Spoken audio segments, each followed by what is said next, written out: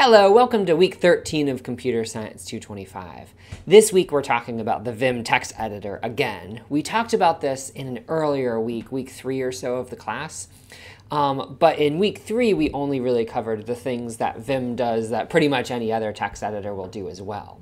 So in week 3 we looked at how we can use Vim to open up a file, edit the file, save the file, quit out of it. We talked about Vim's mode system, which is important to understand so that you can actually write text in addition to use the command mode. We talked about how to do copy and cut and replace, undo and redo, search and replace, save, stuff like that, sort of the basics things that, again, any text editor will be able to do. But this week, we'll start to talk about some of the things that makes Vim unique, that makes it more powerful than most other text editors. The things we'll do in this week are things that the text editors that come in most IDEs just aren't able to do. They don't have the features to do these things, at least not directly, not as easily. Other text editors like Sublime Text or Visual Studio Code or other things like that also don't have the things that we'll talk about today. So in particular, we'll look at how Vim commands are sort of built up. We've looked at commands like how you, for example, cut a line, like delete it and also sort of make a copy of it.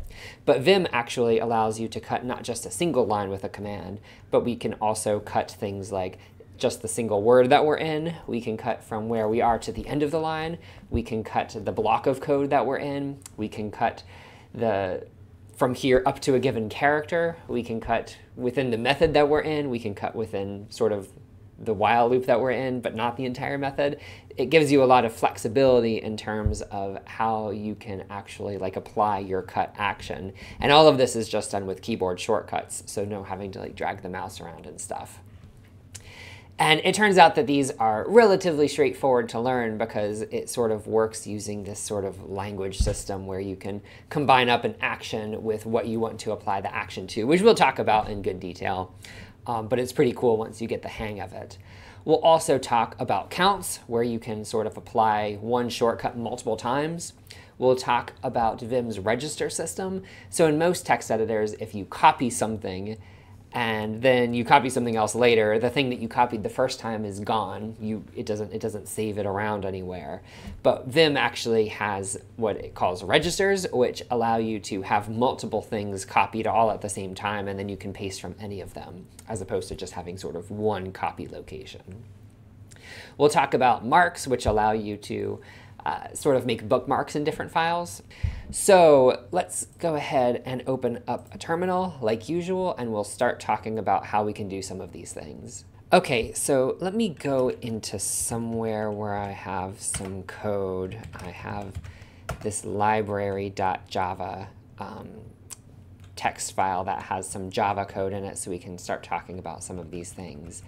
All right, so like I said at the start of this video, we're going to look at how Vim's basic commands for doing things like cutting and copying and deleting text can be done not just on a single line, but in sort of any sort of range that we want.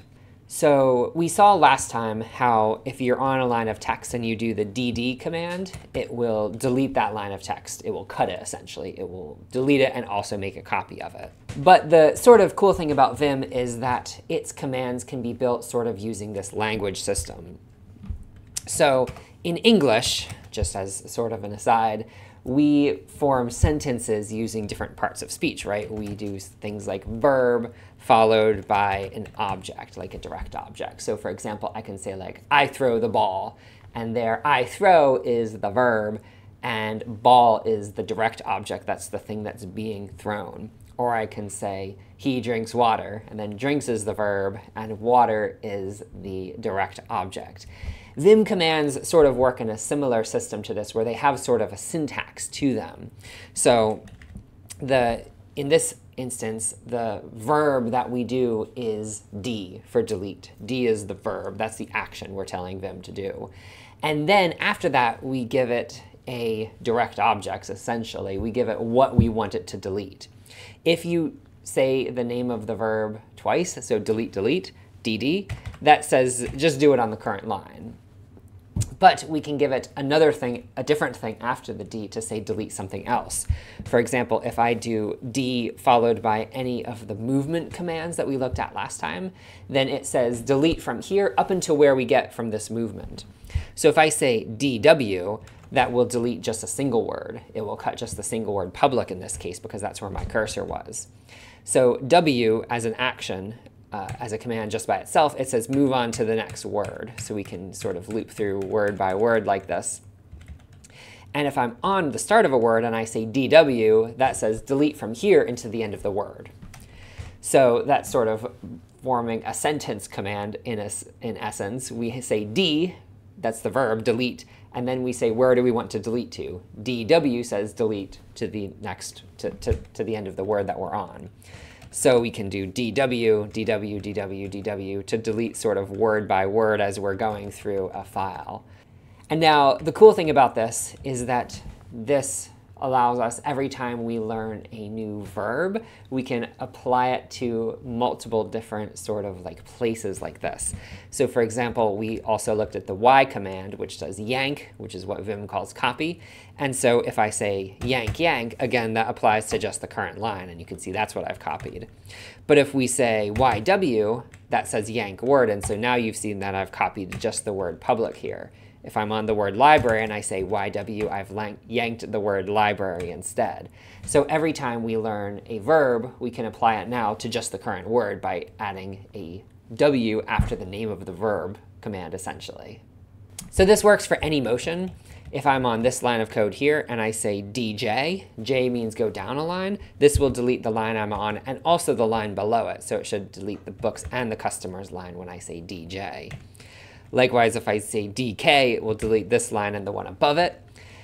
We looked at the movements, I think, little g to go to the top of the file, and capital G, which goes to the end of the file. So if I'm at any point in the file and I do D capital G, it'll delete from here through the rest of the file.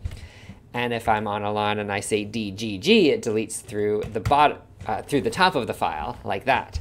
So all of these actions can be combined up with any of the movements that we've seen. Other movements we've seen are caret, which goes to the start of the line, and dollar, which goes to the end of the line. So if I want to yank from, let's say, here to the end of the line, I can say Y dollar, and that will copy that parameter list like that. Or I can be here and I can say D caret, which will delete from where I was up through the end of the line. I guess it doesn't include the character we're on, so that will delete from there to the start of the line. So let's look at some more of these verbs, some more of these actions that we can apply. So far we have D, so DD will delete a line, and YY yanks a line. So we've seen essentially what you probably know as cut and copy. There are other ones too. One that's really helpful when you're dealing with code is the equals sign verb, which is for fixing indentation. So if I do equals equals, it will fix the current line's indentation, indenting it where it should be relative to the lines around it. And this works well with Java code because in Java you can tell what the indentation is supposed to be from the curly braces. It doesn't work as well in Python because in Python you don't necessarily know what the indentation was supposed to be. If it gets messed up, you sort of have to logically figure out what it's supposed to be, whereas in Java it can be just sort of this mechanical process. So we can use this equal sign action. And so if I want to equal sign to re-indent from here through the bottom of the file, I can do equals capital G, and that indents the entire rest of the file, fixing any indentation that got messed up. If I mess up just a few lines on every method here, you'll see that this will work. And if I go GG to go to the top of the file, and then equals capital G, it re-indents the entire file, and now everything should be fixed. And that's a helpful one for dealing with Java code if your indentation gets messed up for any reason. Another thing that's cool about these commands is that, like I said, you can apply them to different sort of ranges, and we're going to look at more sort of ranges as we go on in this video today. But another thing we can do is we can apply them to any selection. So if we have just sort of one method that's messed up, one way that we can do this and fix it is by selecting it by going into visual mode. Remember, visual mode you go into by doing the V key. Select whatever text you want, and then any verb you apply, it is implied that it's going to apply it to just this visual selection. So if I hit D now, it will go away. It will delete it. You can also do the GV key that reselects the most recently selected selection, which is one I use a lot.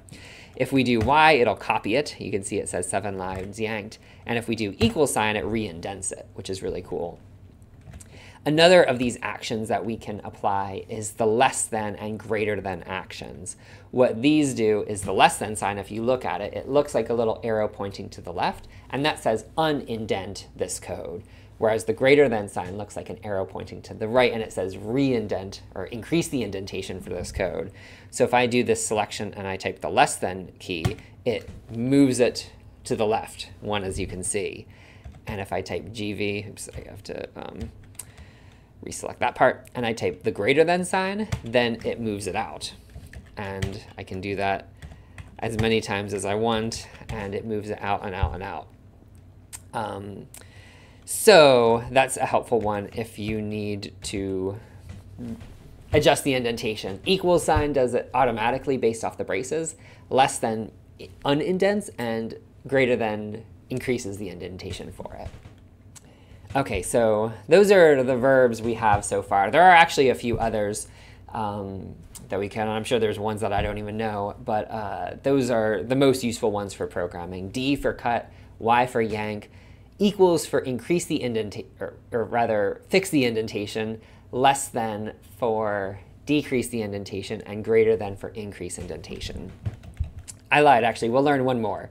We'll learn one more, which is the C verb, which stands for change. Change is very much related to D for cut, but what C does is, because it says change, it actually puts you in insert mode so that you can change something. So if I was wanting to change this word public to private, let's say I want to make this constructor private for some reason, I can either do DW, go into insert mode, and then type private. Or what I can do is I can do CW for change word, and then put it as private like that. If you were paying attention when I do CW, it not only cuts the word, but it also puts me into insert mode, so I can say private like that. There's a few reasons for change existing. As I think you'll agree, that it doesn't really save us that much work just typing the I key to go into insert mode. But there are a few reasons. One is that it keeps it as sort of one action in my undo redo history, which is maybe kind of nice. But the other even bigger reason will come up later in this video when we look at using the dot command. So for now, though, just remember that C means change. If I select some lines of text and I say C, it will put me into insert mode so that I can start typing something else. If I do CC on a line, it will delete the line and also put me into insert mode so that I can start writing something else. So now that we've learned a bunch of these verbs, a bunch of these actions, let's look at a few more ways that we can apply them. We've already seen a few. We've seen that if you just do the same verb name again, so DD or CC or equals equals or whatever, or less than, greater than, it does it just on the current line. We've also seen now the word one, so we can do DW to delete a word. We've seen to the beginning of the file, which is little g, or to the end of the file, which is capital G. There's a few other ones that we can look at. One that I use rather a lot is the curly brace ones. So if we do closing curly brace, it moves us down some. And if we do the opening curly brace, it moves us up some. And the way that it decides how far up or down to go is based off the line breaks. So I'll call these paragraphs. We have these paragraphs of code that are essentially separated by empty lines. And so I tend to write each method ideally without any line breaks in it. This works if you have short methods generally that fit on the screen at one time. And so all of these methods are just contiguous sections of code that have no line breaks. And so the opening curly brace movement moves us up from one blank line to the next blank line. If we're not on a blank line, it just goes up to the next blank line. And so if you write your code like this, where sort of your sections of code are separated by empty lines, then it allows you to skip up and down between essentially the methods in this case, or to this section of code, which is sort of our class declaration and our private variables. And the import section sort of counts as one too.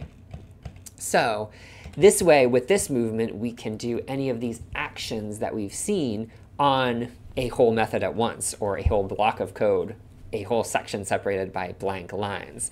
So if I want to delete this method, probably the easiest way is to say D and then closing curly brace. That deletes this constructor here. And I can delete this method with another one, and another one, and another one. This is helpful for like rearranging methods. So if I want, for example, this load customers method to be before the load books method, you can see I have some long lines in here which are wrapping around. I probably should separate those out. I can do D close curly brace to cut this one, come up here, and then paste it back above. And so now load customers is before load books. So you don't need to sort of like drag and select the mouse to select a method or anything like that. You can do it like this. Another way, if you sort of want to be sure and have some sort of guide as to what you're doing, you can go into visual mode and then do curly brace down so that you can see that the method is selected before applying the D action to it. But either way, this motion of the opening and closing curly braces is super helpful.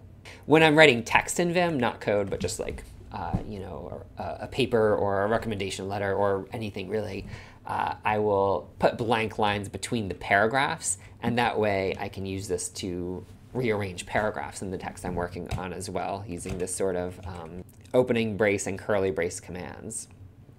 Another movement that we have in Vim is the % sign. So if I was to use the % sign, what it does is it brings you to the matching thing.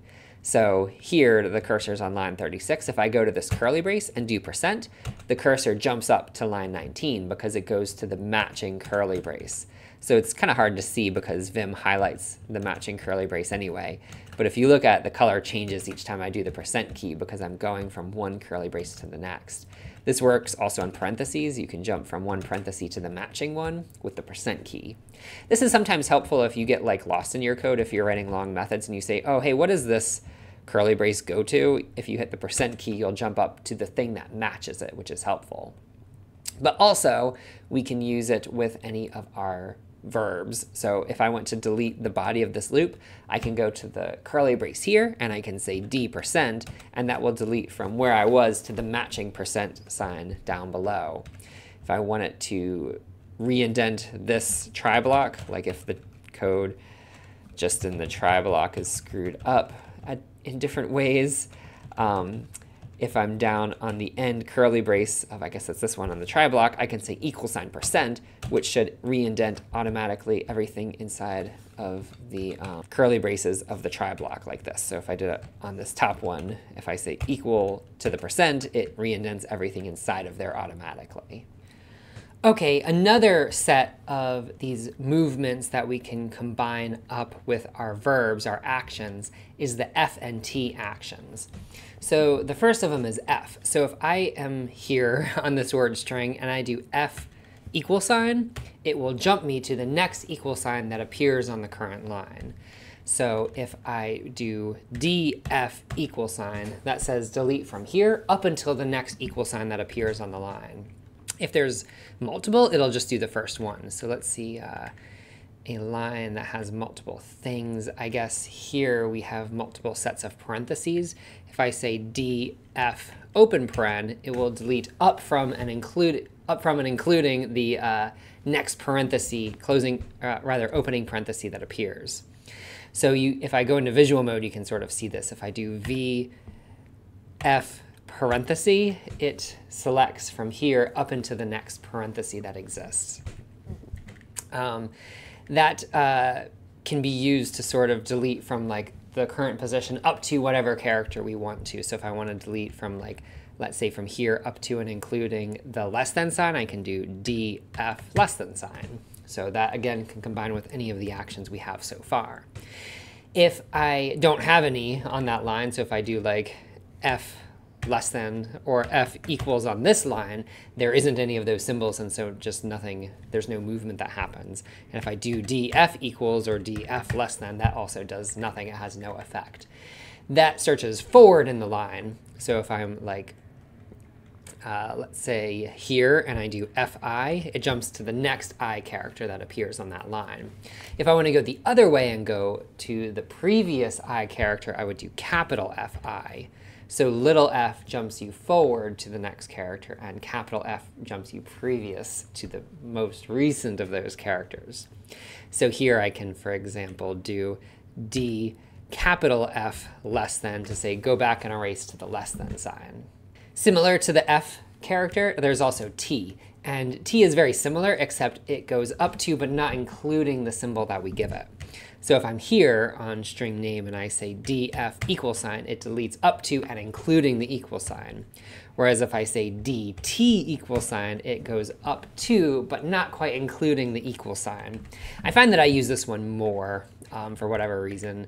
Like if I'm here and I say I want to change from here to the equal sign to put in a new thing here, C, T equal sign. And I think of it as T standing for 2, like delete to the equal sign, or change to the equal sign, or whatever it is.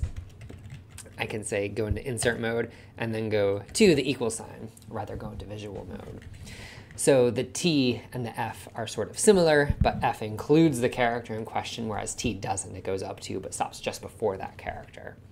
This also has a capital version as well. So if I'm here and I say capital T or lowercase t parenthesis, it jumps up to the next parenthesis, but again, stopping just before it. Whereas if I say capital T open parenthesis, it brings me back to the previous parenthesis, but again, just before I get there. So those are the F and T movements, all of which can be combined up with D or C or Y to cut, copy, or change those areas too. All right, the thing we'll talk about next is text objects. So far we've seen that you can combine up these actions like delete, cut, or rather I guess it'd be delete, yank, change, indent with equals, increase or decrease indentation, things like that. We can do all of those paired up with any movement, and then it says do it from here up until where we get with this movement. But there's another one that we can combine up with this. We can combine any of our verb action sort of commands with what Vim calls text objects, and those are ways of referring to different parts of the file based off of where the cursor is at. So the first one we'll look at is very useful for Java programming, and it's I curly brace. So if I were to be in this, let's say this while loop body here, anywhere inside of it, and I want to change all of the code that's inside of this while loop. Well, one way I could do that would be to go up to the first line of it, maybe go into insert mode, select all of it, and then do C for change. Or if we want to do what we've learned so far in this video, we could go to the curly brace that begins it, and I could say C%, and that says change from here up to where we get with this movement key, and percent says go to the matching curly brace, so that would do it. But if I wanted to do it a different way, I could use the text object I curly brace, which means anywhere inside this curly brace. So no matter where the cursor is inside of here, if I do CI curly brace, it will change all of the code that is inside of these curly braces. Likewise, I can do, of course, let's do this one. Let's say decrease the indentation in this curly brace. And then it automatically will apply that action to all of the code inside of this set of curly braces. Now, the curly brace you can use as either one, either the opening or closing curly brace. The nice thing about this is it doesn't really matter where your cursor is exactly. You can just say, if I'm inside the loop anywhere, then I can say di curly brace to delete all the code inside of there. It does the next most matched set of curly braces that we're in. So if I'm in this while loop, it does the entirety of the while loop, including the for loop that's inside of it, but not including like the try block that we're in. Of course, if I was in just the for block itself and I did di curly brace, it would delete just the for loop. So it does sort of the most closely matched ones that we're in. If I'm up here, then, and I'm not inside of this method at all, and I do di curly brace, it would do the entire Java class because that's the sort of next set of curly braces that we're in. So that is a helpful one if you are inside of any of these sort of block structures that Java and other similar languages are based on, and you want to replace the code with it. CI curly brace is an easy way to do that. And I'm realizing now that there's one setting I have for Vim that is making it not as optimal as it could be. There's a setting C indent, which is for C and C style languages like Java, PHP, C, and C++, obviously, anything that uses these curly braces to denote scope. With that on, it will do the indentation a little bit smarter for this type of language. And so now if I'm in an if block and I say CI curly brace, it should put the cursor sort of lined up where it's going to be for me to start typing the new method here. So I curly brace means inside these curly braces. We have ones for the other sort of block structure characters as well. So there's also one for parentheses.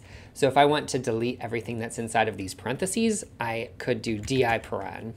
And likewise, we can use either the left or right paren, it doesn't matter. If I want to just copy it, I of course could do y in parenthesis to copy everything that's inside of there, and then we can see that's what's been copied. With this one, and also with the curly brace one as well, we don't necessarily need to be inside of parentheses for this to work. Right now, I'm not inside of any parentheses at all. I'm inside of curly braces because I'm in a method, which is in a class, but I'm not inside parentheses. And so if I say CI paren, it'll jump to the next set of parentheses in the file and put me inside of those instead, even if it has to go several lines. So if I'm up here and say CI paren, it'll jump me to just the next parentheses that exist, which is helpful and cool. There's also one for quotes. So if I'm here, whether I'm in the quotation mark or not inside the quotation mark, if I say CI quotation mark, it will replace the code that's inside of these quotation marks and let me type something new. So that is a set of 3 text objects: inside curly brace, inside parenthesis, and also inside quotation mark that are really helpful for Java programming. They have related ones, which are, instead of using an I, we would use an A. So if let's start with the quotation one. So if I'm here and I say CI quotation, that I stands for inside or inner. It says replace inside of these quotation marks. It leaves the quotation marks but gets rid of everything inside of it. Likewise, if I say yank in quotation marks, it yanks the thing that's in quotation marks, but it doesn't yank the quotation marks themselves. If I want the quotation marks themselves to be included, I would say a quotation mark, which stands for around. So if I say change around the quotation marks, it deletes the quotation marks themselves in addition to the things inside of it. So if I was going to use like a file name instead, I wouldn't want the quotation marks to be there. I would say change around the quotation marks so they themselves would go away as well. That also applies to the other ones as well. If I say delete inside these curly braces, it leaves the braces. Whereas if I say delete around the curly braces themselves will go away as well. And same with parentheses. If I'm right here and I say delete inside parentheses, they are left. Whereas if I say delete around the parentheses, the parentheses themselves go away as well. So I find these are really natural to use once you get used to sort of coding this way. If I'm in a method and I say like, oh, I want a different if condition here, it's not only more efficient, but I also feel like it makes sense in my brain to say I want to change inside these parentheses. So I do CI parenthesis, and now I'm able to start typing in a new if condition here. So the text objects are really helpful. Those are the most useful ones, I think, for coding. There are other ones, though, that we can use. One of them is inside word or around word. So we've already seen we can delete a whole word by being at the start of the word and typing DW. That deletes one word. But if we're in the middle of the word, it only deletes to the end. So if I say DW here, it will delete Omer, but it'll leave the cust. If I want to delete a word without needing to like worry about where in the word I am, I can do either DIW to delete inside this word. That one leaves a space after the word. Like the other ones, there's an around version. If I say DAW, then it deletes the word and also the space after it. It also, DAW sounds like it stands for delete a word, which it doesn't quite, it says delete around word. But it's a helpful way of remembering. If you want to just delete any word in Vim, you can say DAW as a command. Of course, all of these apply not just to the delete or change action, but any of the ones that we've learned. There's a couple other ones. I have another file I put in here. I have sample.txt where I just put some text that I copied from the Vim Wikipedia page, actually, so we can show off some of the other ones that we can do. I use Vim not just for coding, but also writing regular text as well. And so one of them is the inner sentence and around sentence text objects. So if I want to rearrange sentences, like let's say I want to take this sentence that I'm in right now, and I want to move it to the end of this paragraph. Well, in a regular text editor like Word or something, you'd have to like drag your mouse to the beginning, make sure you get it right on there, drag it to the end, and then do Control X and then move it to where you want. In Vim, you can say DAS for delete a sentence or delete around sentence, go to where you want it to be, and then paste it in. Oops, I should do this paste. And it gets pasted in where you want it to. So Vim is able to recognize sentences based off of where the periods are. If we do the V command, that says visually select this text object. So I can say like visually select around this sentence, and then you can see that it's good at detecting sentences based off of where the punctuation is at. There's another one, IP and AP, for inside the paragraph, around the paragraph. So if I do VIP, you can see that it selects this paragraph that I'm in, no matter where in it I'm at. And if I say VAP, it does the same thing, except it also includes the line after it at the end. So this is also really helpful if you're editing something and you want to rearrange paragraphs. You can say DAP to delete the paragraph and then P to paste it somewhere else. It's very convenient to not need to use the mouse to do that, to just use the keyboard shortcuts always. While we're on this, I'll tell you about one other action that Vim has, which is helpful for doing text writing in Vim as opposed to coding, which is to sort of automatically format text. So if you have text like this that's sort of jagged, Vim will allow you to format it in sort of a block structure using the GQ command. So if we do GQ AP, it says reformat automatically this paragraph. GQ around this paragraph, and then GQ around this paragraph, and it sort of structure it so that the sentences go as long as they can up until getting to the boundary of how long a line can be, which by default I think is 80 characters, and then it stops there. So that's another one, the GQ, if you find that useful. All right, but let's go back to regular code for now so that we can talk about a couple of other Vim features. That was the big one to me. That's the main reason that we just talked about that I really like using Vim, is because I don't have to think about the text that I'm writing as individual characters, which is how most text editors treat text. So like Word, as fancy as it is, it's just a sequence of characters, and you interact with them as characters. You use your mouse or your arrow keys to go around between different characters. And it's not so much that Vim is more efficient that I like it, it's that it lets me treat the text in sort of like a higher level, more abstract way. I don't deal with this while loop as a sequence of characters. I deal with it as these different text objects. I can say di parentheses to change the conditions of the loop, and I can say di curly brace to delete the body of the loop. It lets you sort of interact with the text in a more abstract way that I find really appealing. But there's other things we'll talk about in this video too. All right, so the next thing we'll talk about is counts, which can be used in Vim to sort of say that we're supposed to do a command or a movement a certain number of times. So we've seen that we can say dd to delete a line. Well, we can also say 2dd to delete 2 lines, or 10dd to delete 10 lines, or 1000 dd to delete 1000 lines, and of course it'll stop because we get to the end of the file. So we can say how many times we want to apply a given action. We can also do this with the movement keys that we have, some of them. So the W will move to the next word, but if I say like 10W, it'll move 10 words forward. I can say 100W to go 100 words forward, and then I come down here. Likewise, I can do 5j to jump 5 lines down, 5j at a time. So these counts can be applied to different things, which can be helpful.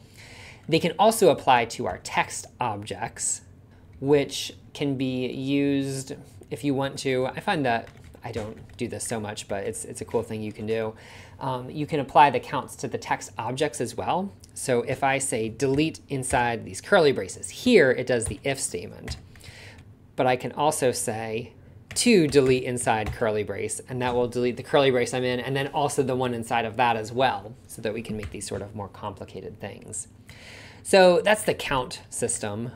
It basically lets you just prepend a number to a movement or a number to a command. Oftentimes people will use it with DD, so like we do 5DD to delete 5 lines at a time and stuff like that. All right, so next we'll talk about Vim's register system. And this is one of those things that isn't always that useful, but when it is useful, it's really, really handy to be able to do. So basically the thing is that when you are copying and pasting in any program, you are saving text somewhere. And in most text editors, when you copy, you save it in the only location, the copy buffer, copy paste buffer, I guess you'd call it. And there's only one of those. So if you copy something and then you copy something else, the first thing you've copied is now gone.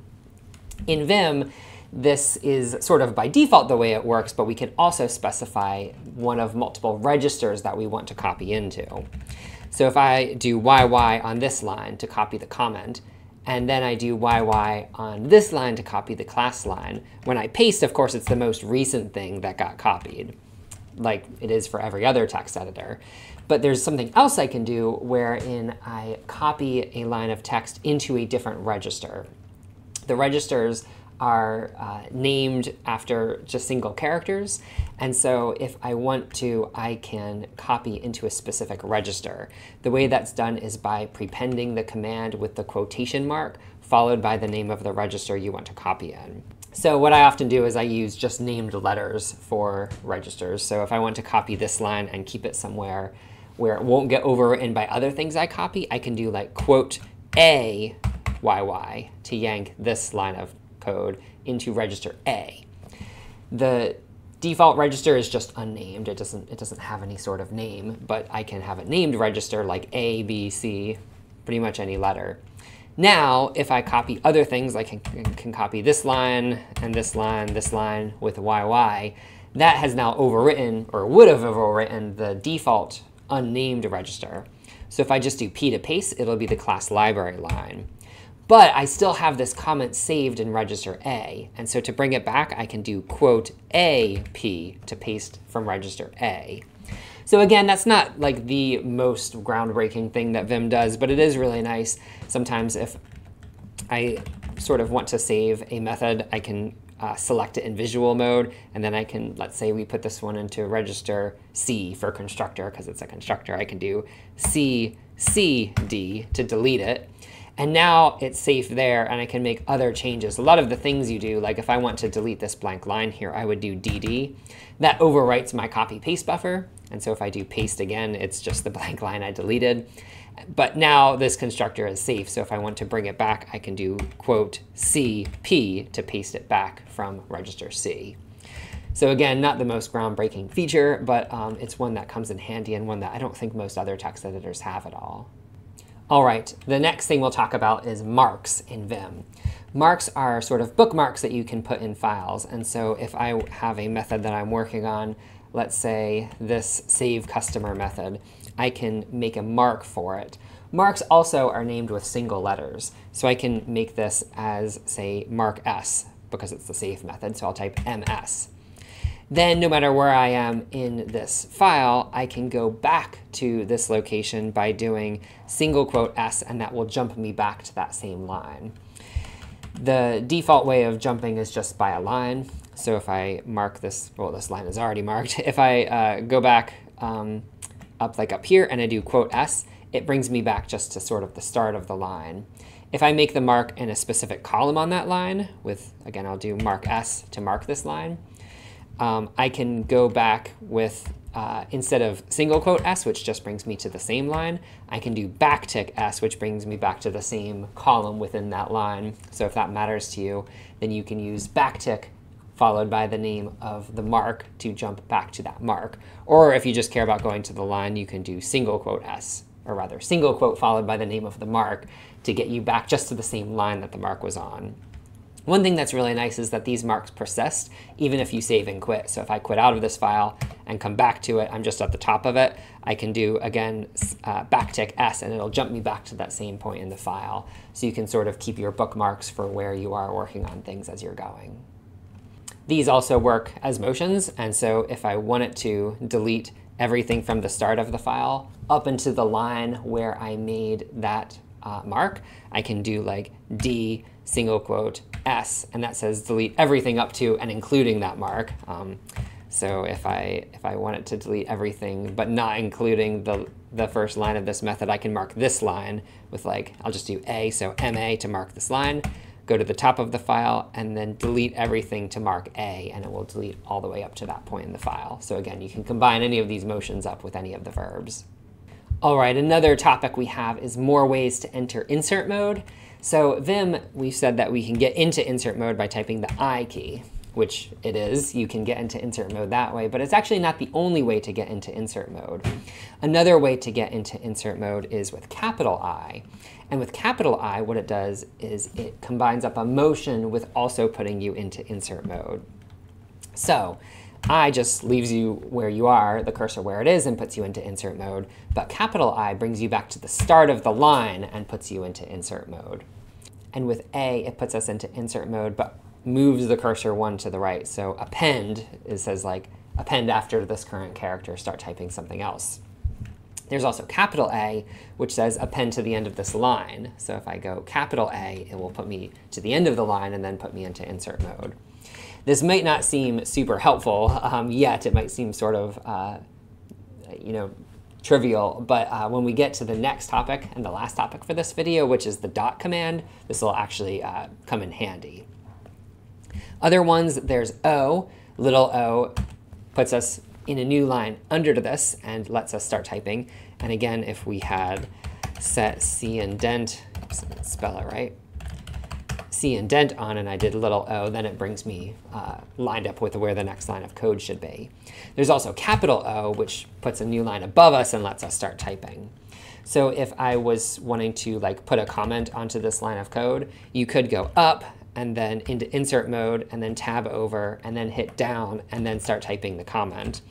Or what I would probably more naturally do is just do capital O. Capital O says put a new line above this and put us into insert mode so that we can start typing right away. A small savings, but the O ones I use quite a lot. And the last one is S for substitute, which deletes the current character and puts us into insert mode. So if I was to do it on this R, it would delete the R and then put us into insert mode again, which is perhaps not that useful. Let's say if you wanted to declare a second array list on this line, you could do S on the semicolon, turn it into a comma, and then start typing another name of an array list if you were making multiple declarations. So those key codes to let you get into insert mode with different keys, I and A and O and things like that, those are most often helpful with the dot command. So let's look at the dot command first. What the dot command does is it just says repeat again whatever was the last command that we gave to Vim. This feature is super, super helpful. It might not seem like it at first, but what it lets you do is it lets you do the same command over and over again. So if I type DAW to delete a word, then I don't have to do DAW again to keep doing this. I can just hit dot, and then it will delete word by word through the file as we're going. It repeats the previous command, which in this case is to delete one word over and over and over again. So that is what it does when you do it with the DAW command. If we do it with DD, then every time I hit dot, it deletes a single line. It just, again, does whatever was the last, most recent command that you've done. Some places this comes really in handy is, let's say we want to comment out all of these lines of code inside of the while loop. Well, one way I can do that is I can go into insert mode and then navigate to where I want to be and then type the comments manually like this, line by line by line, which is kind of tedious to do. Another way that I can do it is to say, okay, wherever I am on the line, type the I, capital I, to go to the start of the line and into insert mode, and then put in the comment, and then go back to the command mode. So just do it for one of them. And because I did the I, that part of the command says go to the start of the line. And so then I can go down and I can hit the dot command, and that does the same command again. And the previous command that I gave it was go to the start of the line and put in the 2 slashes and the space. So now I can just repeat this over and over and over again, and it will comment out the whole section. I can also do this for the append. One thing that I will sometimes do is if we're making a list of things, like let's say we're making an enum, which we wouldn't do just in the middle of a file like this, but why not? And let's say you copy some colors from somewhere. We have red, blue, green, orange, or something like this. Well, the first thing we can do, I guess, is give it a name. Then we can fix the indentation for this. And then we can also do the dot command to add something to the end of the line. So if we need to add commas, we can do capital A for append a comma, and then just go down and apply that to all the other lines with going down and using the dot command again and again. So being able to repeat the pass command ends up being really useful. Another place this really comes in handy is if we're doing something where we need to rename variables. So let's look at this variable name called values here. And let's say we want to rename this to be something else. Of course, we could do the substitution command that we looked at back in week 3. But another way that I sort of end up doing this is you can search for it. So that brings you, it's in several methods, but that's okay. The next command will let you cycle through them, doing n, little n to go forwards, or capital N to go backwards, remember. One thing I can do is I can replace this word with the CW command. CW says change a word. So I'll say CW, and then I'll give this another name, like parts, let's say. Then, instead of having to go and change all of them manually, I can do N to go to the next one, and then dot, which repeats my last command. My last command was to change this word to parts. And so this will let me just do it sort of all in one go. And then I can come down here, and if I want to, this is a separate method, but if I want to do this one too, I can do it pretty quickly just by cycling between N and dot. N brings me to the next one, and dot repeats the command. Again, our most recently done command was to change the word to say parts instead. So the dot command can end up being super useful. I also use this one in regular text. So if we come back to the sample text, I told you last time about the GQ command, wherein it will sort of reformat things for you. So if I have things that are like badly formatted, like this inside of just a regular bit of text, then I can do it, as we've seen, using the GQ verb to reformat these paragraphs. But one way we can do it is by going to the top, and then I'll do GQ close curly brace, which says jump to the end of this paragraph. And now to do the rest of the paragraphs, I can just keep hitting dot, keep mashing dot until it scans through the whole rest of the file. So when you get used to using Vim, being able to use the dot command to repeat what you've done previously is a super helpful thing to be able to do. Now, we have not even really gotten to the end of all of the things that Vim can do. I have more that I can talk about Vim with you, but I think that's probably a good point to end for now. I think this hopefully shows you things that Vim can do that other text editors just can't do. No other text editor that I know has the ability to chain up commands using sort of a grammar of sorts, where we can say, not just delete this line, but also delete any sort of text object or any sort of motion that we have. That is really, I feel like, the killer feature of Vim. And like I said, it's not so much that it lets you be more efficient, but it's also that it lets you sort of treat the file in a more higher level view. When I'm writing code in Vim, I don't need to think of it as just a stream of characters, but rather I can reference things like this current method I'm in, or the inside of this while loop, or the inside of these parentheses. And for me, being able to work with the text at a higher level like that feels more powerful and more sort of fulfilling to use. Then we also talked about things like the mark system and the register system, being able to do different ways of entering insert mode, and then also being able to use the dot command to repeat things that you've done in the past. So that's all for this week. Then next week of this class, we will be talking more about shell scripting. We'll go back and revisit shell scripts and learn how to do a little bit more complicated things in them, like do if statements and loops and even function calls. So I'll see you back next week for that. Thanks.